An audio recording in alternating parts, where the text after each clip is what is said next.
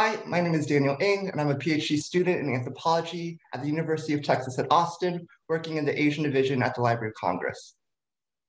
And my name is Bennett Comerford. I'm a doctoral student in the Committee on the Study of Religion at Harvard University, specializing in South Asian religions and comparative studies.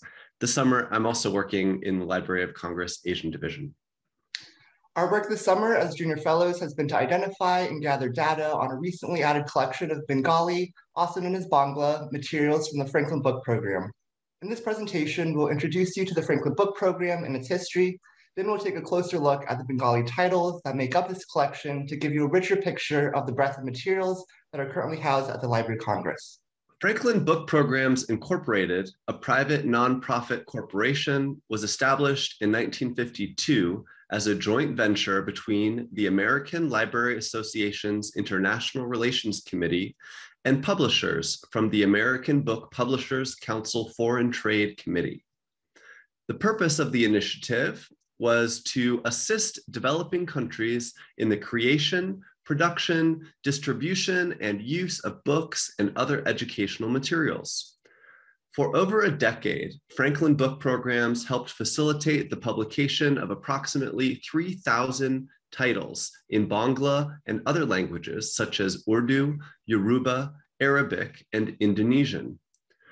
According to Louise S. Robbins, the Franklin Book Program also involved the intelligentsia of each country in the process of book selection and translation, and established both a publishing infrastructure and a market for US books in areas where there had been none.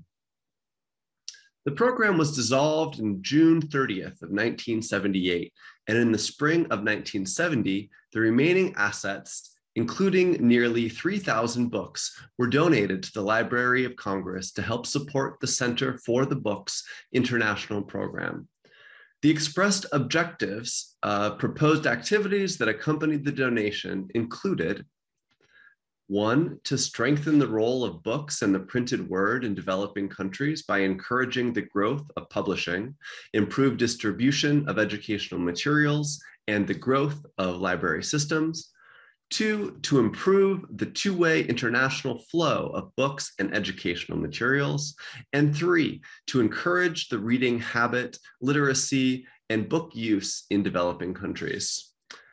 As junior fellows, our work this summer has focused on a subset of Bengali text from the greater Franklin Book Program's collection. Daniel will now tell us a bit more about these fascinating materials. This summer, Bennett and I have been working closely with the library's Asian Division to inventory the 331 Bangla language Franklin Program books that it currently has in its collection. Produced between the years of 1957 and 1976, these 331 works represent the collective efforts of some 39 different local publishing houses located in what was then East Pakistan, now present-day Bangladesh. As Bennett pointed out earlier, one of the key principles that guided the project was an emphasis on local collaboration. In East Pakistan, as elsewhere, this meant working with local dignitaries such as professors, cabinet ministers, and even generals to select appropriate titles, translate into Bangla, and edit the books that would eventually be included into the Franklin Program. Collaboration also meant working with local artists to design cover art that would follow local conventions of style and aesthetics. Keeping this aspect of local partnership in mind, let's now take a closer look at some of these Bengali books. In the library's collection, you'll find some familiar literary classics such as Herman Melville's Moby Dick, Mark Twain's The Adventures of Tom Sawyer, and Nathaniel Hawthorne's The Scarlet Letter. However, the vast majority of the Franklin books in Bengali can be categorized as works of nonfiction. Their subjects ranging anywhere from science, math, and technology, to biography, to instructional how-to guides as well. Translated works in these categories include such titles as Women of Modern Science by Edna Yost, a collection of political speeches made by Pakistani Prime Minister Liaquat Ali Khan, and a Bangla version of the Columbia Viking Desk Encyclopedia. We would like to give special thanks to our mentors in the Asian Division, Charlotte Giles and Jonathan Lohr, for presenting us with this opportunity and supporting our work. We look forward to continuing to assist in the library's efforts to make these important materials more accessible to the general public.